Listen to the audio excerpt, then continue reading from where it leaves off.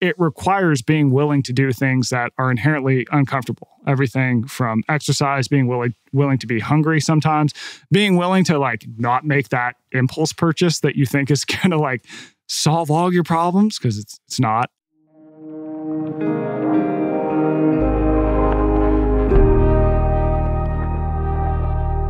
Hello, everybody. Welcome to the Minimalist Podcast, where we discuss what it means to live a meaningful life with less. My name is Joshua Fields Milburn. Ryan Nicodemus is in Montana, and TK Coleman is sick today. Get well soon, TK.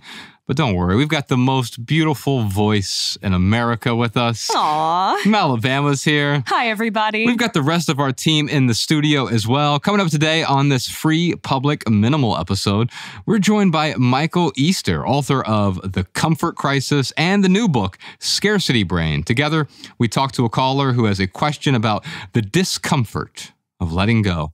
And then another listener has a question about dealing with boredom. Then we've got our lightning round segment and a listener tip for you. You can check out the full 2-hour maximal edition of episode 422, where we answer 5 times the questions and we dive deep into several simple living segments. That private podcast episode is out right now at patreon.com/theminimalists. Your support keeps our podcast and YouTube channel 100% advertisement free, because advertisements suck.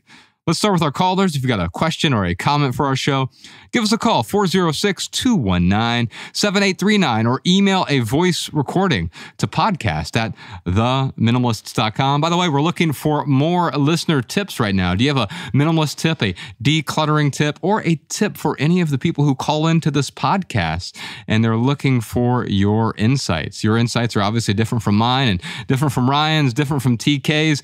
Do you have an insight for one of our listeners? Feel free to call in or send a voice memo right there from your phone. Try to keep it under a couple minutes. Podcast@theminimalists.com.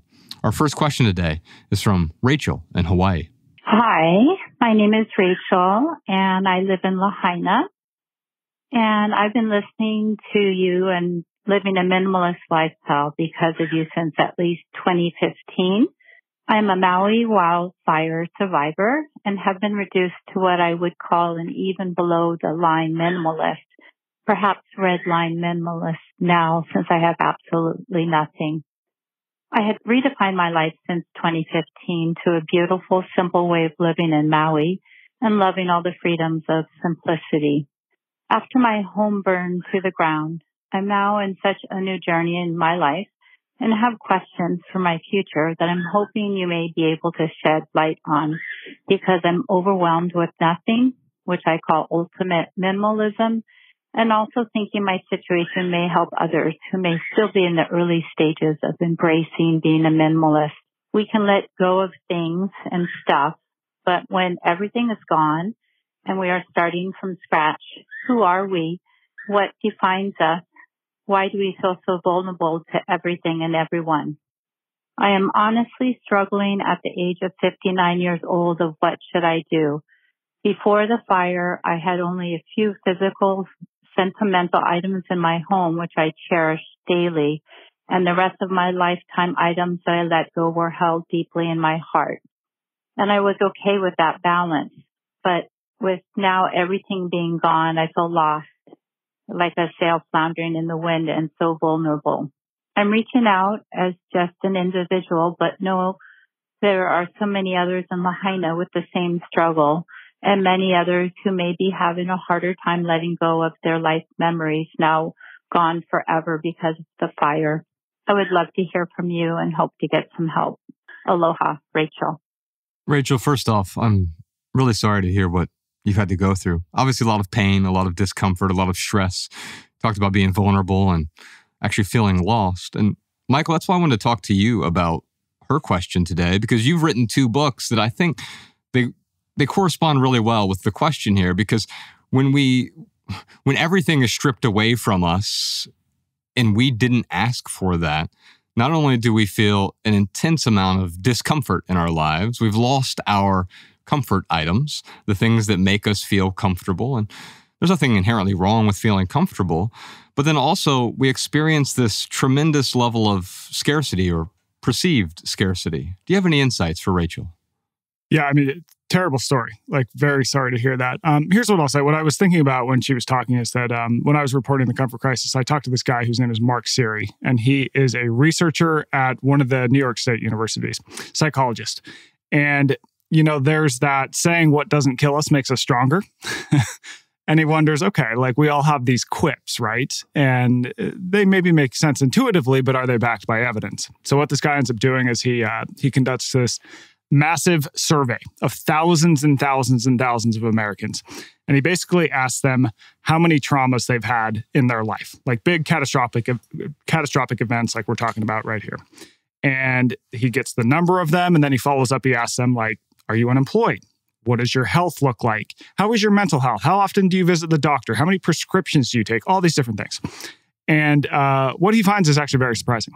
He finds that, on one hand, people who have experienced big trauma after big trauma after big trauma, they don't have great mental health. Their physical health isn't great. But on the other hand, and this is where it gets really interesting, is that people who have no big traumas and big hardships in their life, they have equally poor rates of mental health. Equally poor. So literally, not facing any big problems in your life is as bad as facing problem after problem after problem. What he finds is that there's actually a sweet spot to problems. Okay, so you need a certain number of problems and traumas in your life because it acts as a great teacher. It teaches you what to do the next time you face them, and you become more resilient over time. Of course, if they're one after the other, you can't recover, you can't learn. But one of the big arguments that I make in the comfort crisis is that as the world has gotten more and more comfortable and safer, these repeated trauma after trauma after trauma are rarer in everyday life. And so oftentimes when we have these big events, we need to realize that although they are exceedingly tough and challenging in the short term, I'm not discounting that in any way, but we often learn from them, and we often look back and say, that was a great teacher, and we become more resilient.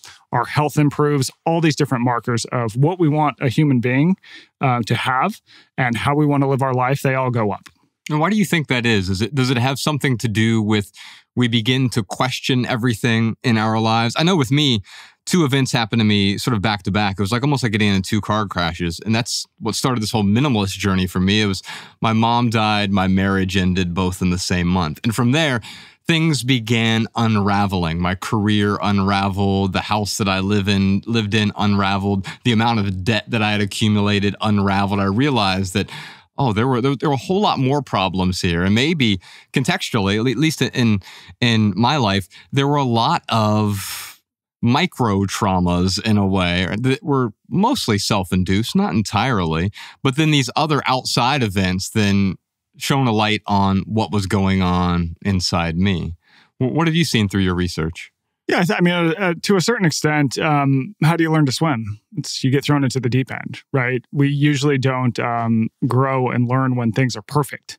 Usually takes, maybe it's things boiling under the surface until they're, eventually the pressure gets so big from the boiling that it just something snaps and we get thrown out into the deep end. But I do think that humans are good swimmers.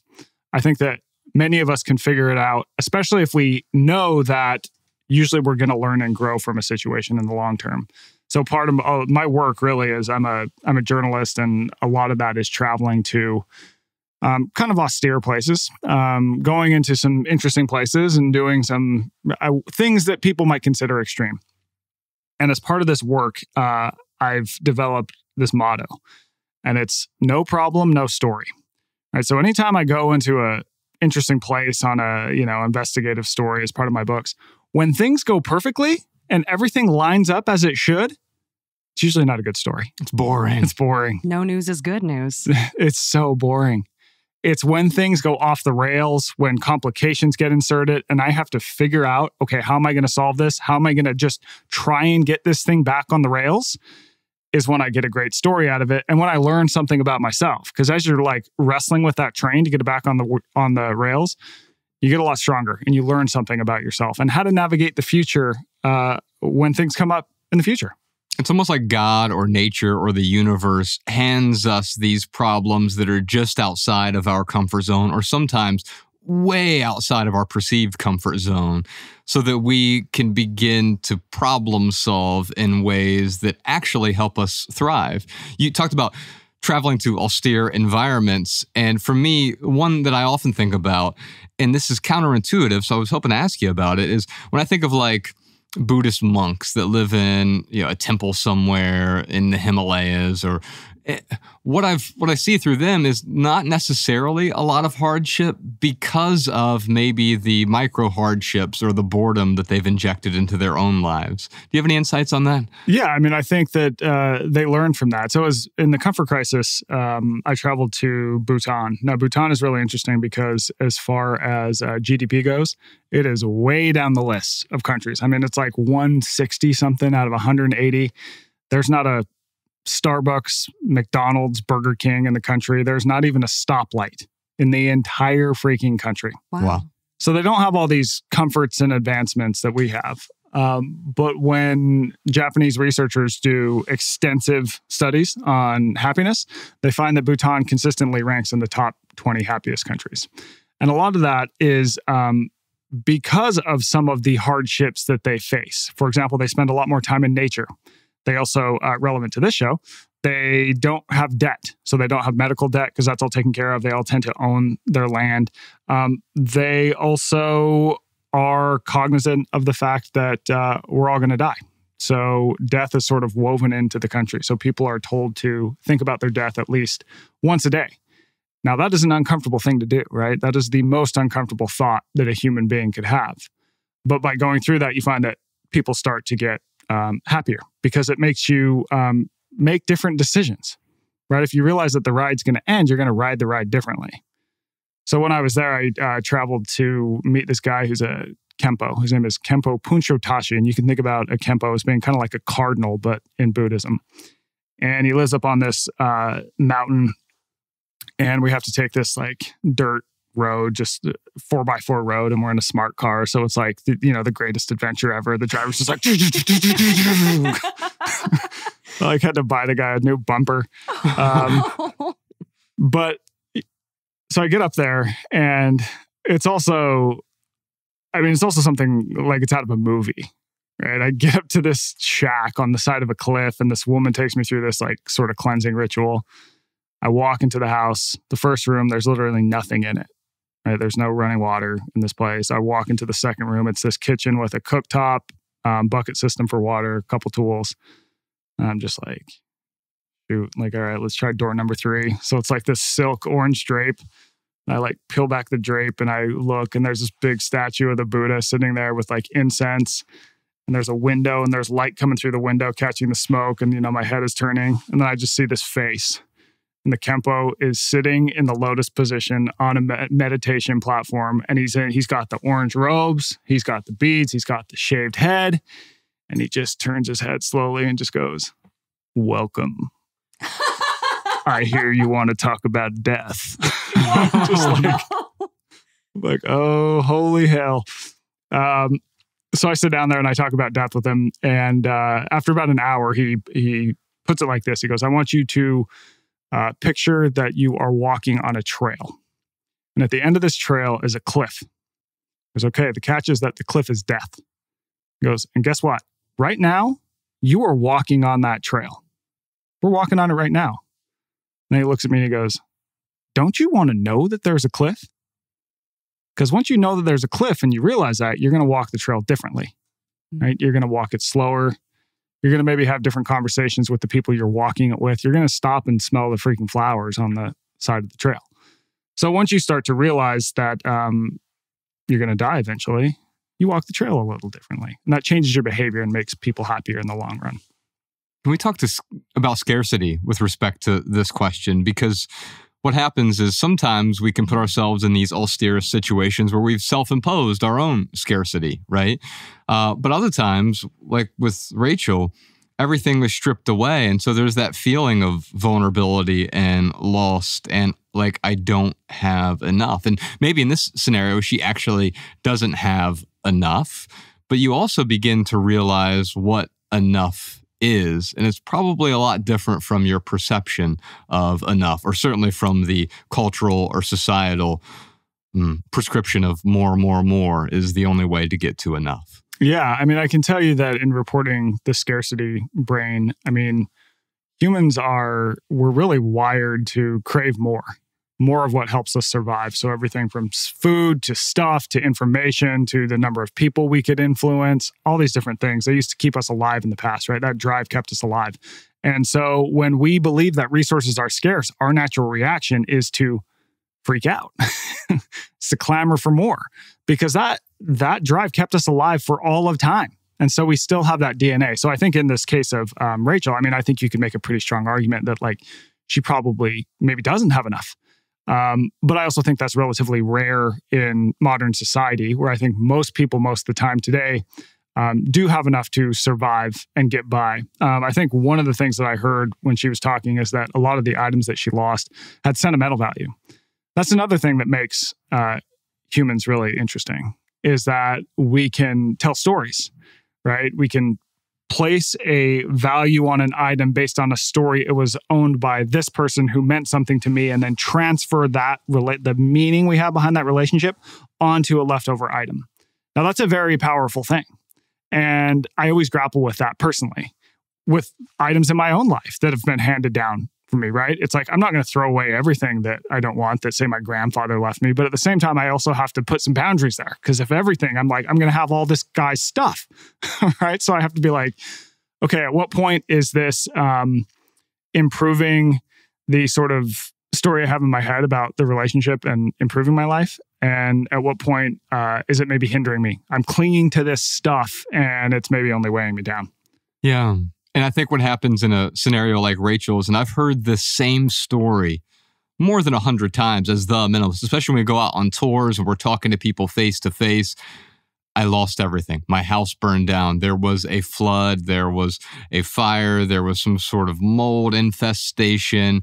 Everything I owned was in my car, and my car got stolen. I've heard an iteration of this story so many different times.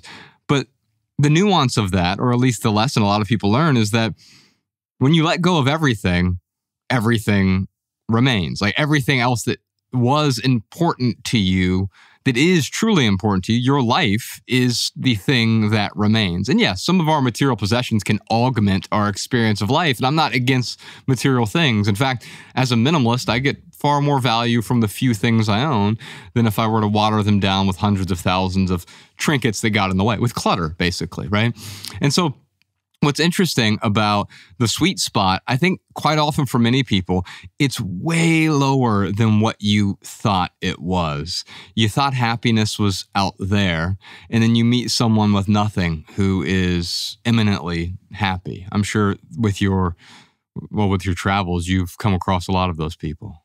Yeah, definitely. I mean, I think that having what you need to survive, I think, increases happiness. But then the question is like, what do you actually need to survive? And I will say that when you look at the grand scheme of time, that goalpost moves farther to more every single year, right? So people think that necessity is the mother of invention.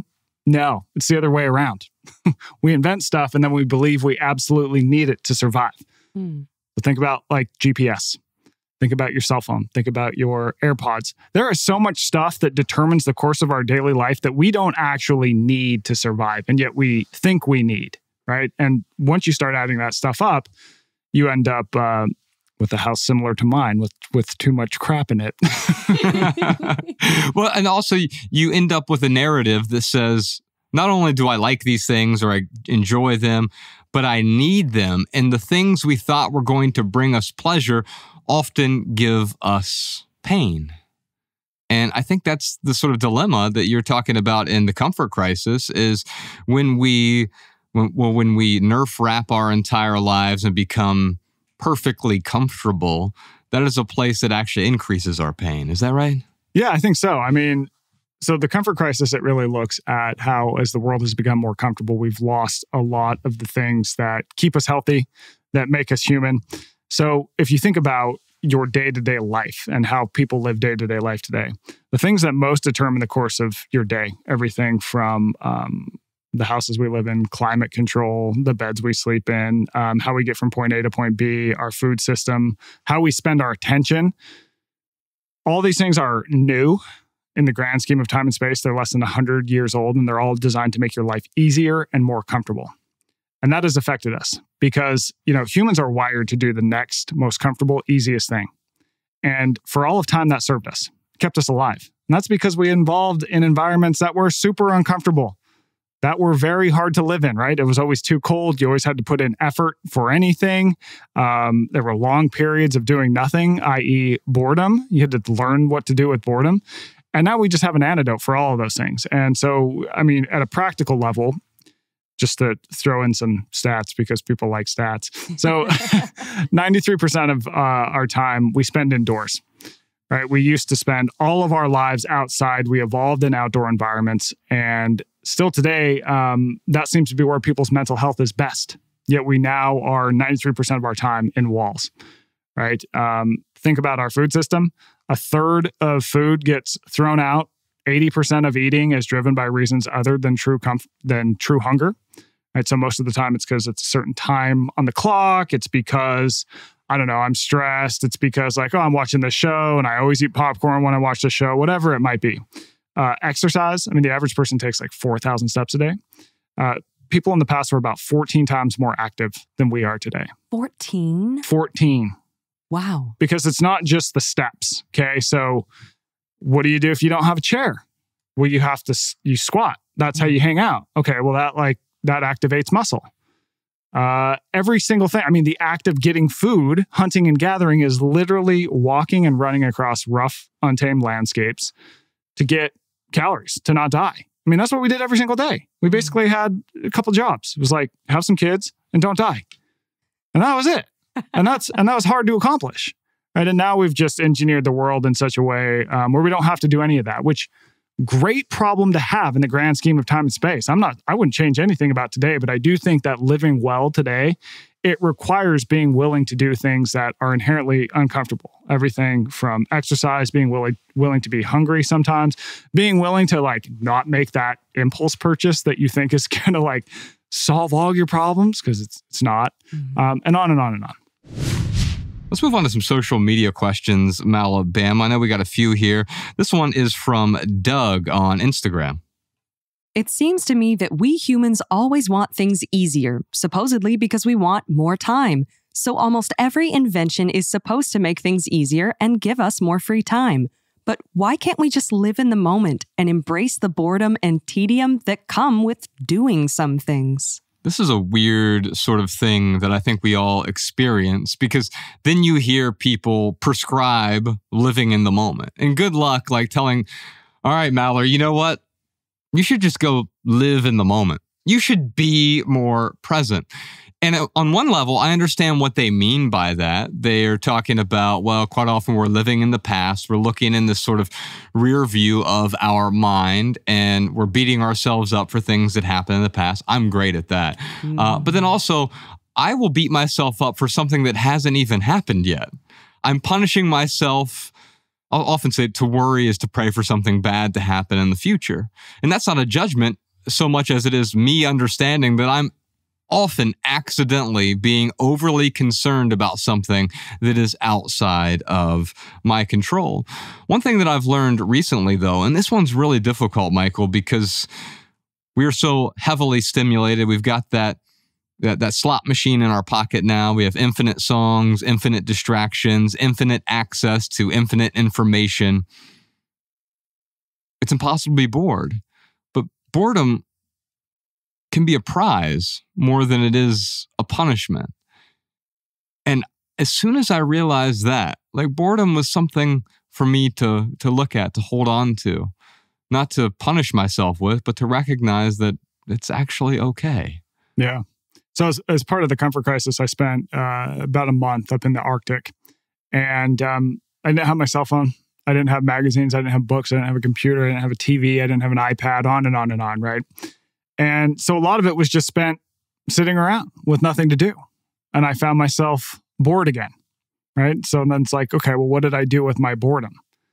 At one point, we were reading the nutrition labels on our energy bars, right? So Cliff Bar has 250 calories, 6 grams of fat, 49 carbs, 10 grams of protein, right? I can remember things like that now. We read the tags on our jackets. My jacket was made by a guy named Hong in America. Now, after that, I came up with Christmas lists for everyone I know. for the next like 10 years. And then I wrote some of my book. So I told you that to basically tell you this, and that's that the way that I spent my time, my free time up there was way different than I would have at home, right? If I get bored today, what do? I immediately pull out my cell phone or I turn on TV. So the average American today spends more than 13 hours a day engaged with digital media. So that's from cell phones, that's from TVs, that's from computers, that's from iPads, it's from all this stuff. But boredom in this context can actually be a good thing. So if you think about what boredom is, like what is it? Why the hell do humans actually get bored in the first place? Boredom is an evolutionary discomfort that basically tells us whatever you're doing with your time right now, the return on your time invested has worn thin. So you need to go do something else. Okay, so I want you to picture that we are all sitting and we are hunting, say, and we need this food or else we're gonna starve to death and die, right? And we're sitting and we're waiting and no animals are coming through. Well, boredom would kick on and it would basically tell us, go do something else. Now, in the past, that something else was often more productive, right? We would go, okay, well, we got to go pick potatoes or we got to go pick apples or whatever it might be so we don't die. Today, when we feel that discomfort of boredom, it effectively gets hijacked by these hyperstimulating devices that we're surrounded in. But I think that boredom has upsides, and this is demonstrated in various studies. So, for example, one great study found that having time when you're bored can increase creativity. So this is one of the reasons why people get their best ideas in the shower, is that like your brain has this time to sort of mind wander, and mind wandering seems to allow your brain to go to interesting places and good ideas come out of the ether. It's also associated with less stress and more productivity in a couple studies. And then I think more importantly, and to kind of bring it back to this idea of being present, it's, there's this quote from William James, and he basically says that at the end of your life is effectively a culmination of what you were aware of, what you paid attention to. So today we pay attention to 13 hours of digital media on average. And I'm not saying that all of that is bad. Of course it's not. But I am saying what tends to happen is we feel this ancient discomfort of boredom, and we automatically go for the easiest thing. And I think that sometimes it's good to just sit with it and not do the easy thing and see where that takes you. You talked about, and this is counterintuitive to me, it's the first time I've heard that boredom can lead to less stress. Can you talk a bit more about that? Because that doesn't make a whole lot of sense, because I think at first we actually feel a pang of more anxiety, which then leads to more stress. But what you're saying, it sounds like, is on the other side of that anxiety could be stress relief? Yeah. Well, I think a big story of improving your life today, generally, like big picture, is that you often have to go through short-term discomfort to get a long-term benefit. And that applies to most practices we do that we consider wellness practices today. But to answer your question, so when you are focused on the outside world, having a conversation, looking at a screen, whatever it might be, your brain is actually working rather hard. It's effectively a work state for your brain. Now, when you get bored, the first thing that you do is you start to mind wander, right? You totally go inward. And this is more like a rest state for your brain. It fires on what's called the default mode network. And so this allows your brain some sort of downtime, rest and relax time. So when you think about the 13 hours a day we spend focused outwardly, that's a lot of work, right? It's a lot of like the lifting phase and none of the resting phase. And so getting a little bit more boredom, spending time inward seems to give us more rest period, and that's associated with less stress. And the other thing is that, I mean, depending on who you are, this obviously doesn't apply to everyone, but I know a lot of my family members is that when they are online, it's like, well, what are you looking at? It's like, I'm on Twitter getting really, really mad about politics, or I'm down some conspiracy rabbit hole just getting fired up about some nonsensical thing, right? So if you are, say, using your phone to read classics, I think this show is a great example of something that's giving people positive benefits. If you're using it for positive things, I don't see a big problem in that. I mean, 13 hours, like maybe we could like dial that down a bit. But it's also like, what are you using it for? And I think that people often default to like, I'm just going to go on social, and social often incentivizes outrage, unfortunately. It does. And in fact, I think what happens is we go to the device because it's such a multi-purpose tool. We go to the device to do one thing and end up getting distracted into another thing. And either A, we completely forget about the original task. Oh, I was going to go text my mother about something with her upcoming trip. Or we just completely forget about, well, we get so buried in TikTok or whatever the enticing digital platform is at the time that we get worked up and angry, and then we take that anger, that frustration into the task that we originally went there for in the first place. And not only did I waste 15, 25, 45 minutes scrolling, but I left that not as a better version of myself, but as a more frustrated version of myself. I can 1000%, before we move on, identify with, I went to the phone to do this one thing, and then I just got sucked in and then went and sat down and was like, oh my God, I got up in the first place to do that one thing that I hadn't done. I mean, I think it goes back to that loop that I was telling you about. I mean, that just captures the attention of humans, rats, pigeons. All animals get attracted by opportunity to get something of value. Unpredictable rewards. You don't know what it's going to be. You don't know when you're going to get it. And then the ability to just keep repeating the behavior. And that is what a lot of these apps work on. It's interesting. You're making me think about boredom as a luxury rather than a thing to avoid. And I'm not saying prescriptively go out there and now find the boredom in your life, but ultimately that's what Doug is talking about here. Why can't we just live in the moment and embrace boredom and tedium that comes with doing some things, or more accurately, with not doing things? That is really the problem that we have, is I'm not doing anything. My hands are idle.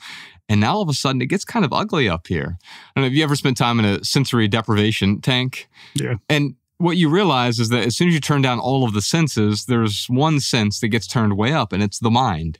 And you forget how loud it is up here when you've turned everything else down. But when I think about boredom as a luxury, what do I think about? Oh, wow, maybe this is kind of nice. Because when we go do luxurious things, we go to a spa treatment for the day. You spend all this money on a spa treatment. It's a luxury spa. Why am I doing that? Oh, because I have so much stress. I need to de-stress. Well, what if there was more boredom in my life? Maybe it would lead to less stress. Yeah. I mean, if you want to get prescriptive, one thing that I talk about in the Comfort Crisis is just go for a walk outside for like 20 minutes and just don't bring your phone, because you're inevitably going to get bored. You're also going to get some exposure to the outdoors. So we know that spending time in nature is inherently good for people and their mental health. So you're kind of killing two birds with one stone.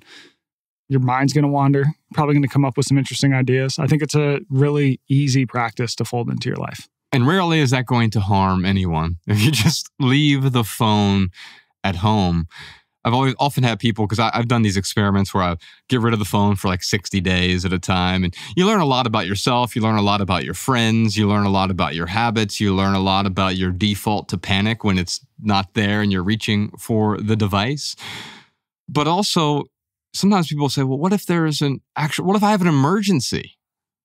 Okay. You might have an emergency, but I'm not the person to call if you have an emergency. Like, dial 911. I know what you're saying. I understand the spirit of this, but it's almost like we've turned everything into an emergency. Everything that is an emergency to someone else now has to become urgent to me, whether it is my X or Twitter responses or the DMs on Instagram or whatever it is. Now I'm seeking out emergencies, not even realizing that I'm looking for what is my next emergency. No wonder there's no time for boredom. Yeah. Well, if you're older than, say, 15, it's like you lived past not having a phone at some point. Like, the emergencies didn't kill you 15 years ago and before that. So, like, why would they kill you today? Alabama, what time is it? You know what time it is. It's time for the lightning round, where we answer your questions from TikTok. Yes, indeed. You can follow The Minimalists on TikTok, Instagram, Facebook, X, and Threads. We are at The Minimalists on all of those platforms. Now, during the lightning round, we each have 60 seconds to answer your questions with a short, shareable, less than 140 character response. We put the text to these minimal maxims in the show notes over at theminimalists.com/podcast, so you can copy and share our pithy answers on social media if you'd like. And by the way, if you want those minimal maxims delivered straight to your inbox every Monday, in your email address over at theminimalists.email. You can get on our newsletter over there. We'll never send you spam or junk or advertisements, but we will start your week off with some show notes and some minimal maxims and much, much more of less. It looks like today's question is from Blue Collar Papa. If the key to work-life balance is scheduling time for rest, how can we do this when our work schedule is constantly changing? Now, before you hear my pithy answer, and by the way, I've got a pithy answer from TK as well, let's listen to this clip about work-life balance. We noticed your productivity level is down by 30% over the last 2 months. We just wanted to check in, see how everything's going. Everything good at home? All's good? Oh, everything's fine. I'm just not working as hard. Okay, why is that? Well, I don't feel like it. You don't want to give it your all? No, I'm good. Can I ask why? I work too hard, and I want to live more. Right. Look, to be honest, this might affect your next promotion cycle. Yeah, it's fine. You don't want to get promoted? No, I'm happy where I'm at. I don't want to alarm you here, but from a career perspective, you're missing out on potentially hundreds of thousands of dollars in the future. I'm at a comfortable place in life by every standard in the world, except for when I look at people with more money than me. Where does this infinite growth go? When am I going to look around and see that I'm not really suffering, except for when I think about what I'm missing out on? Well, with all due respect, we do expect 100% out of our employees. Well, sir, with no due respect, literally nothing in nature operates at 100%, 100% of the time. Why should I expect myself to? Oh, my stars. Isn't that good, Alabama? I need that on my bathroom mirror. Yet nothing operates at 100% all of the time. And I think that's sort of the toxic bit about hustle culture or any extreme work culture. And I say this not from a point of judgment, but a point of extreme identification. A few things happen to me. One is I'm a total completionist, so I like to get things done. I'm also a people pleaser, and so I want to impress people, especially the bosses that I've worked for in the past. I wanted them to feel good about me, and also wanted to please the customers, and so I'd go out of my way to work really, really hard to please them. And there's nothing wrong with hard work, but the expectation of give it your all 100% of the time. This is what happens, and I think it creates a problem with work-life balance. Here's my pithy answer for you. Work-life balance presumes that one's work is separate from one's life. Well, what do I mean by that? We often talk about work-life balance as though I've got my work over here, and then everything else that is outside of work must be my life. Well, how miserable is that? Because it presupposes now I need to get all of my meaning from my work. I need to feel fulfilled here, but then I also need to create enough time to live my life because my life must be separate from my work. I don't like work-life balance so much as I like work-life integration. And I try to do a good job with this with our team here. I often fail with it because I will heap my own desire to work hard onto others, but I'll step back and I make sure that we have created an environment that hopefully the work is compelling enough and what we're doing is compelling enough that you want to do it. But I also recognize that Danny doesn't want to edit videos 24 hours a day, 7 days a week, right? And so how can we set up an environment here so that we recognize that and respect that, yes, Danny's work, part of his work involves doing these things. Part of his life involves that work, but this isn't his life. It's a deep understanding that this is a part of his life. And it gets out of balance when we expect it to be more than what it needs to be. And so we get back to Blue Collar Papa's question here. And what Blue Collar Papa is asking, can I just call you Papa? All right, actually Blue. Blue works better, right? Blue works better. All right, Blue.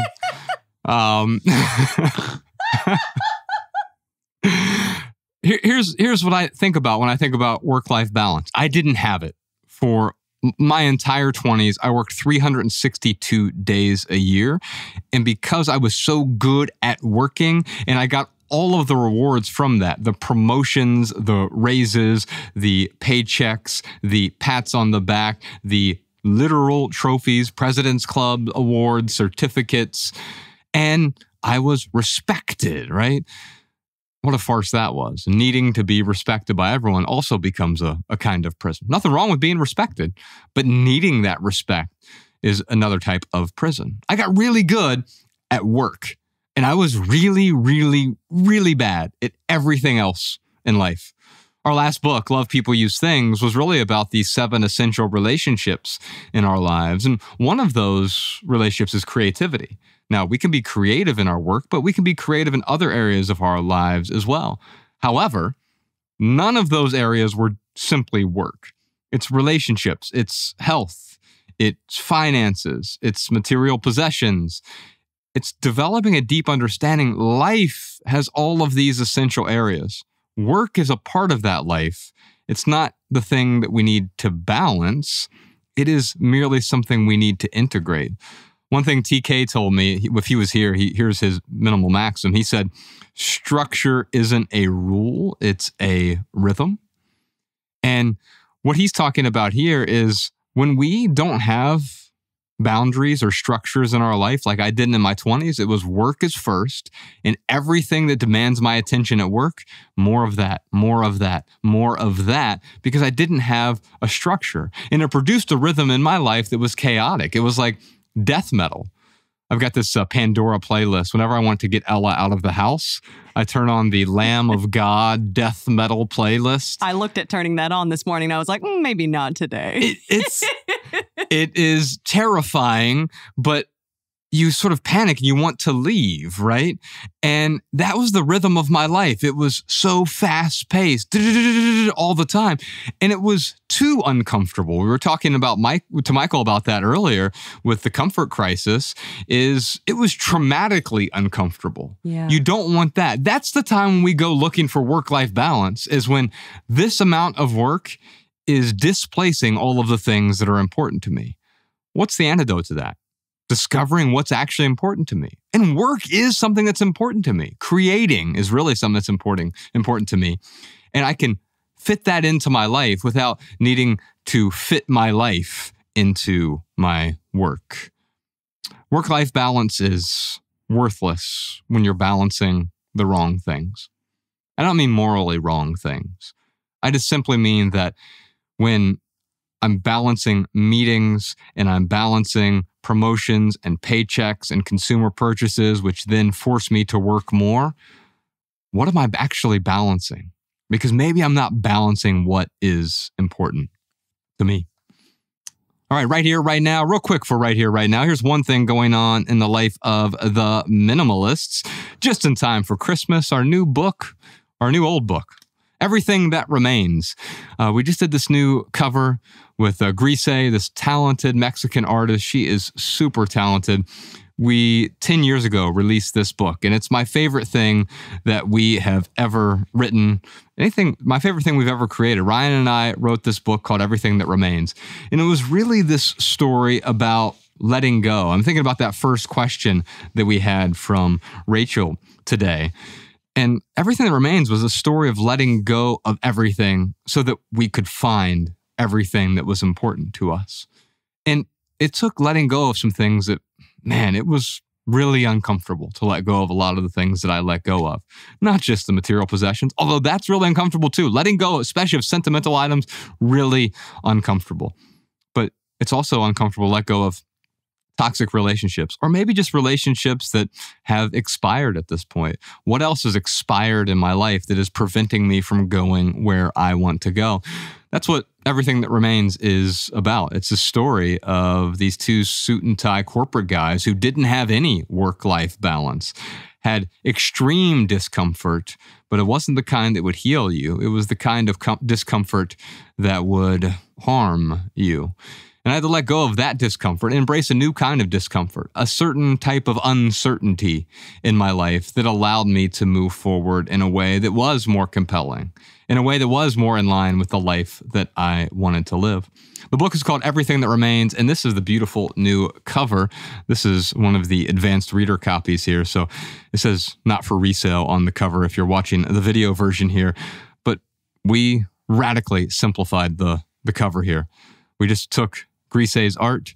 It's this beautiful geometric line drawing of me and Ryan, and we removed all the words from the cover. Big thanks to Professor Sean and Dave over at Spire for helping with the design on this as well. We, man, this is my favorite book, and now it is my favorite cover of all of the books that we have written. Everything That Remains, we'll put a link to it in the show notes. You can also check out the audio book version. If you like our podcast, you'll like that, or the ebook version, all of which have a brand new cover. Makes for a great stocking stuffer, Alabama. Or not. You can just buy it for yourself, buy it for a friend, buy it for a loved one, anyone who is struggling with moving on and needing to let go. Alabama, what else you got for us? Here's a minimalist insight from one of our listeners. Hi, my name is Riley. I'm from Santa Rosa, California. I just wanted to comment on a question a lot of people have had about movie collections. People keep talking about having a big DVD collection and not sure what to do with it. I just digitized mine. I have a 1 terabyte hard drive with about 400 movies on it that I can watch anytime, and it takes up less space than 2 decks of cards. So I think that's a really good option. The only problem I can see with that is if you really like extended features and commentary and stuff like that, obviously that can't really be digitized, but it's a really good solution. All right, we'll see y'all on Patreon for the full 2-hour maximal edition of episode 422, which includes answers to a bunch more questions. Questions like, my shopping addiction is killing me. How do I stop? Dealing with conflict is incredibly uncomfortable for me. How do I get past this? When are labels like ADHD or OCD helpful? And when are they harmful? What are 9 questions that you can ask yourself if you're feeling unfulfilled in life? Also, we've got a private minimalist home tour this week with one of our listeners. It is a minimalist home office with just the right amount of plants and books. Plus a bunch more questions over there on the private podcast and much, much more of less. And if you want to hear all that, visit patreon.com/theminimalists or click the link in the description to subscribe and get your personal link so that our weekly maximal episodes play in your favorite podcast app. You also gain access to all of our podcast archives all the way back to episode 001. By the way, Patreon is now offering free trials, so if you'd like to test drive our private podcast, you can join for 7 days for free. Big thanks to Michael Easter for joining us today. His books are called The Comfort Crisis and Scarcity Brain. We'll put a link to both of those in the show notes, and you can sign up for his newsletter and check out his website, eastermichael.com. We'll put a link to that in the show notes as well. That is our minimal episode for today. If you leave here with just one message, let it be this: love people and use things, because the opposite never works.